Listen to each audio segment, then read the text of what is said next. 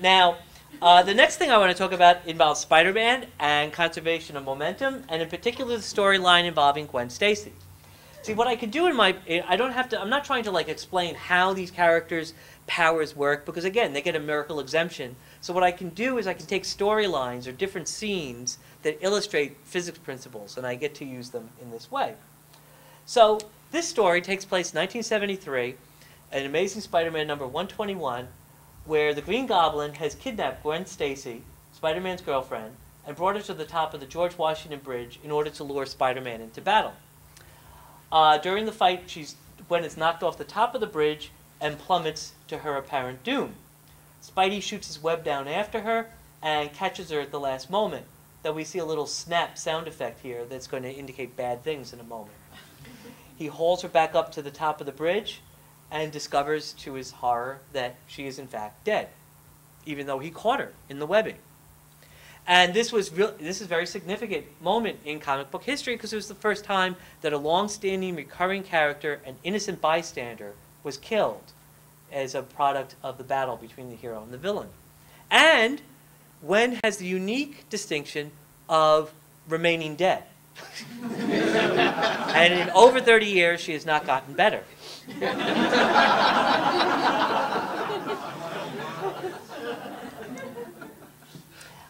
And here the Goblin is taunting Spider-Man. Romantic idiot, she was dead before your webbing reached her.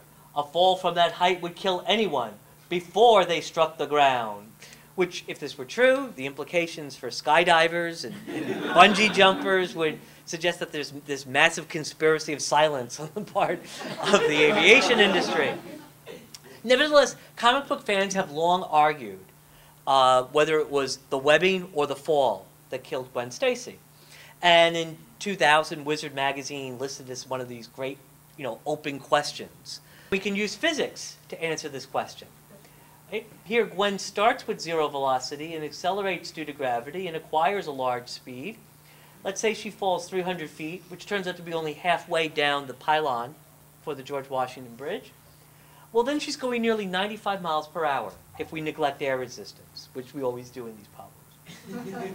We take force equals mass times acceleration, and we bring the time over. And then what we have on the right-hand side is mass times change in velocity, which in physics is called change in momentum. Usually that's represented by the letter P, which stands for momentum. We're rocket scientists, yes. Exactly.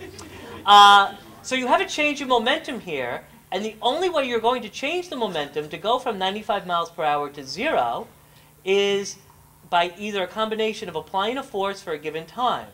And if the time is very short, then the force has to be very large in order to change the momentum. So if, say, the time that the webbing has to stop Gwen is a half second, let's say her mass is 50 kilograms, which would mean that she weighs 110 pounds, the force then has to be nearly 1,100 pounds, or equivalently 10 Gs, 10 times gravity. And in fact, this is why we have airbags in cars. You're driving in a car, you're going to 60 miles an hour, you hit something, the car stops, but you keep going forward because Newton's first law, an object in motion remains in motion until acted upon by an outside force. That outside force is coming up in a moment. It used to be supplied by either the steering column or the windshield. The time was very short, so the force was very high. Airbags do two things. They spread the force over a larger area, and they deform under contact, so that the time available to stop you is increased. And you can't control this. You're going from 60 miles an hour to 0. You hope your mass doesn't change. So that's best case. Right? So if the time can go up, then the force needed to stop you can be reduced. And so this is the physics, the same physics that works with Gwen Stacy. Tragically, the time was too short there. Works in our automobiles now. Now, I sent in a letter to Wizard magazine when they listed this as an open question, outlining these calculations. They printed the letter saying, hey, physics shows that we're right. A few years later, in Peter Parker's Spider-Man number 45, the Goblin is taunting Spider-Man over the death of Gwen Stacy, claiming that he tried to save her. But before I had a chance to reach her, Spider-Man did something incredibly stupid. Despite the speed of her fall, he chose to catch her with that rubber webbing of his. In the next instant, her neck was snapped like a rotten twig. Now, so it may have taken at least 30 years, but now the Goblin realizes that it wasn't the fall that killed Gwen Stacy, but actually the webbing.